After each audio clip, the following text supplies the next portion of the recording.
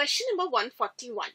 Activity of a simple enzyme is not affected by, and the options are temperature, pH, substrate concentration, and presence of cofactor. And we know that simple enzymes do not require cofactors for its optimal activity. It is conjugated enzymes which requires presence of cofactor, which can be organic or inorganic in nature. So the correct answer to this question is option number 4. Presence of cofactor cannot affect the activity of simple enzyme, whereas rest of the options, temperature, pH, and substrate concentration, can affect the optimal activity of simple enzyme. So these cannot be the correct options. So the correct answer to this question is option number 4. Let's discuss our next question. Question number 142. Select the correct match. And the very first match given is insulin, and the match is dipeptide with disulfide bonds. And as it is an incorrect match, so this cannot be a correct answer to our question, because mature insulin is a protein with 2 polypeptide chains.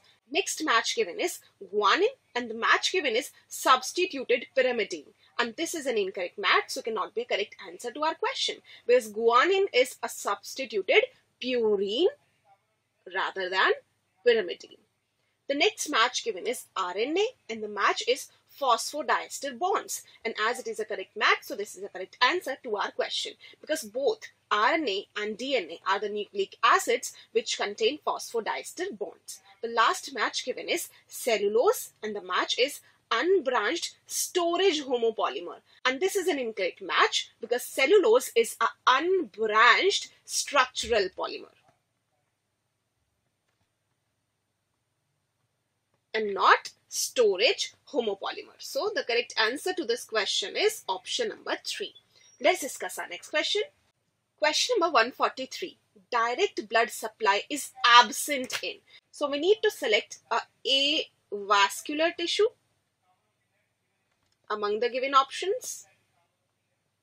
And the options are triceps, sternum, myometrium, and epithelium in pharynx. And the correct answer to this question is option number 4, epithelium in pharynx, because epithelium tissue lacks direct blood supply. Nutrients reaches there through diffusion. Let's discuss rest of the options. Triceps and myometrium are the incorrect options, because they are muscular tissue and they have direct blood supply, whereas sternum is also an incorrect option, because sternum is a connective tissue and is vascular in nature. So the correct answer to this question is option number 4. Let's discuss our next question.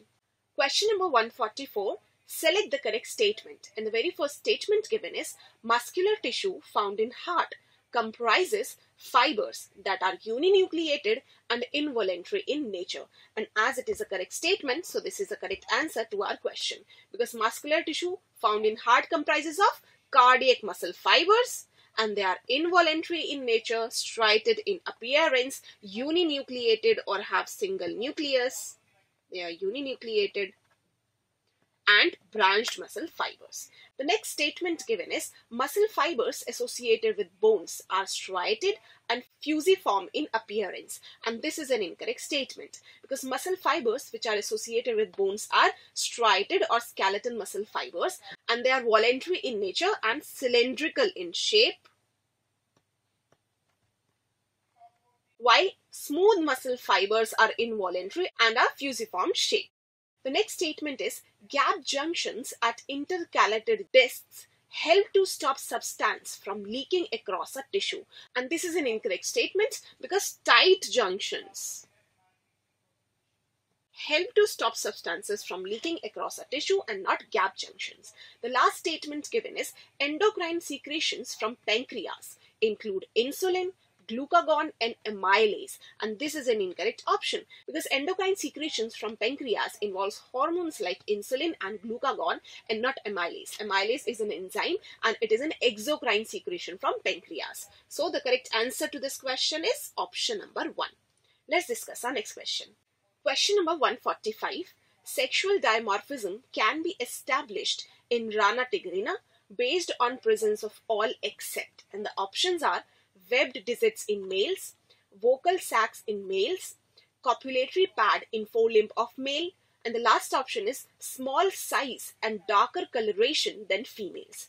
And we know that Rana tigrina belongs to the class Amphibia, and it exhibits sexual dimorphism based on web digits in males? No, merely on the presence of web digits, we cannot establish a difference between male and female. So this is a correct answer to our question because web digits are present in both males and females. Next option is vocal sex in males. And as based on this, we can differentiate between male and female in Rana tigrina. So this cannot be a correct answer to our question because vocal sex are present only in males. The next option is copulatory pad in forelimb of male, and based on this also we can differentiate between male and female Rana tigrina. So this cannot be a correct answer because copulatory pad is in forelimb of male only and lacking in females. The last option is small size and darker coloration than females, and as based on this also we can establish sexual dimorphism. So this cannot be a correct answer to our question. So the correct answer to this question is option number 1.